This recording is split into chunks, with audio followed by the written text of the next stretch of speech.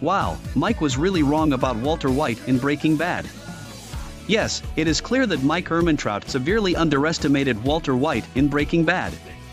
In Better Call Saul, Mike is shown to be a skilled judge of character, able to recognize the strengths and weaknesses of those around him.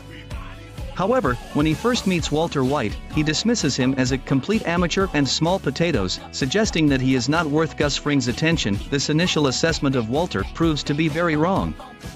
As the series progresses, it becomes clear that Walter is a brilliant chemist and an extremely capable criminal, who quickly rises to become the most powerful figure in the methamphetamine trade.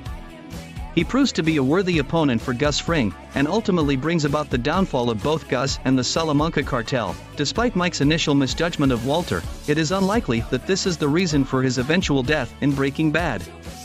By the time of his death, Walter's power and ruthlessness are well established, and it is clear that he is a dangerous adversary. Instead, it is suggested that Mike's death is the result of a tactical error he makes during the war between Gus Fring and the Salamanca cartel.